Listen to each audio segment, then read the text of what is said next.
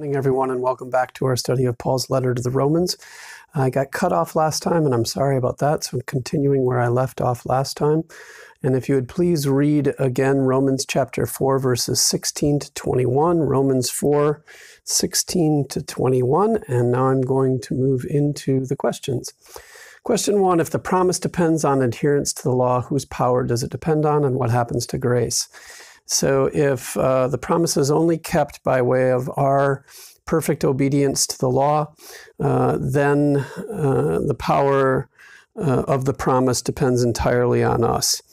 And that doesn't make much sense because the promise comes from God. So if the promise comes from God, then it is up to God to keep the promise. And the way God keeps the promise is by way of God's faithfulness and by way of His grace. We are not perfectly obedient to the law, and yet God is going to keep God's promises to us and to the world. Question 2, verse 17 alludes both to Jesus and to God's promise to Abraham. How? I'm going to have to look back because I don't have it right in front of me. It alludes to Jesus because there's a reference to life from the dead, and it also refers to Abraham because there's something alluding to creation. Bringing things out of nothing, bringing things into existence. And that's an allusion to Abraham and Sarah because they were old, had not yet had children, and yet God would keep His promise to give them the blessing of children, bring into existence that which did not exist. Question 3, we're talking about Abraham's faith here. So what did Abraham believe in? And did he have any knowledge of Jesus? Well, there's no indication that he had any knowledge of Jesus. He might have had a mystical understanding or a mystical communion with Jesus, as he had a mystical communion with God and believing in the Trinity. We believe he would have had a kind of mystical sense of God and Jesus in and through that faith, but he didn't have any head knowledge, any cognitive knowledge about Jesus, so he couldn't believe particular doctrines about him. And I think that is relevant because it's pointing to the possibility of those from Abrahamic faiths who have a different understanding of Jesus than we do, who have been raised with a different understanding of Jesus, and those who have next to no knowledge about Jesus, potentially having faith analogous to Abraham's. And that was a faith that God would keep His promise, that Abraham would be blessed with children, that those children would be blessed, that those children would be a blessing to the world. So people who have faith that good things are ahead for them and their children, people who have faith in goodness, people who live into that faith of good things ahead, just as Abraham lived into them and did do his part. So we need to act on our faith, as I said in Sunday's sermon. And so people who then act on their faith in God and goodness ahead for them and their offspring have a faith that is similar to Abraham's. Question 4. So sharing Abraham's faith when we are as good as dead, and who isn't in the long view of things? So everybody's as good as dead because these bodies are perishable. We are like the grass of the field. Sharing Abraham's faith would involve what for those who know next to nothing about Jesus? I already answered that. So there's nothing more to say about that, and I would ask you now to read verses 22 through 25. Romans 4, verses 22 to 25. Pause the video, and now moving on to question 5. Faith being reckoned as righteousness means what?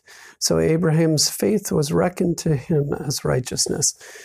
Abraham was counted as righteous. He was credited with righteousness because of what he believed, and that was that God would keep His promises. Question 6, this is an important addition when it comes to how much our faith makes things right and and the promise resting on grace, because how close do we come to the righteousness of Jesus? We are very, very far from the obedience to the law of love that Jesus calls us to.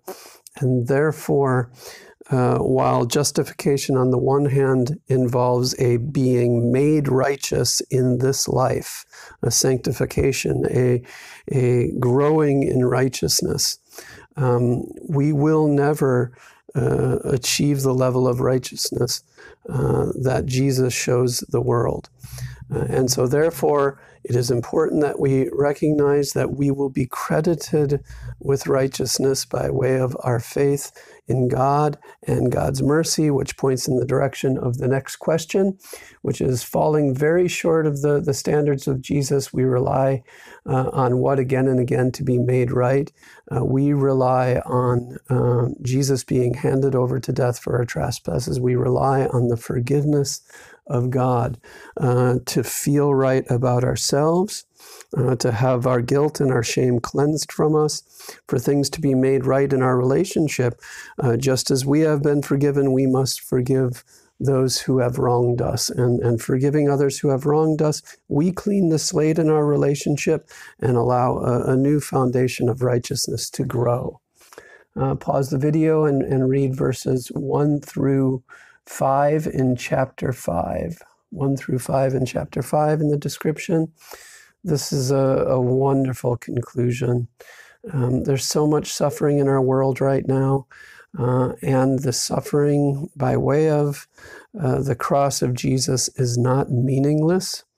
There is purpose in it, and the purpose in it for us is to grow in us the character of Christ Jesus. We boast in Jesus. We don't boast in ourselves, to get back to that. We boast in who Jesus was and the grace that we have come to know because of Jesus. We boast even in the sufferings, which is an amazing statement by Paul. And that's because we understand that our sufferings are not pointless, but they actually form the character of Christ Jesus in us. We come to have a greater compassion for those who are suffering in the world around us and want to act on that compassion and be a part of saving people who are suffering in mind, body, or spirit. This is all a part of the production of the character of Jesus in us. And as that character is produced and we become more and more like Jesus, our lives are filled with more and more hope, the hope of eternal life. And I've got to get myself some new glasses because these keep going funny in the midst of the video. God bless and keep you all, and thanks so much for listening. And enjoy the video that's going to be at the end of this week's midweek worship that you're about to see for those of you watching this in worship.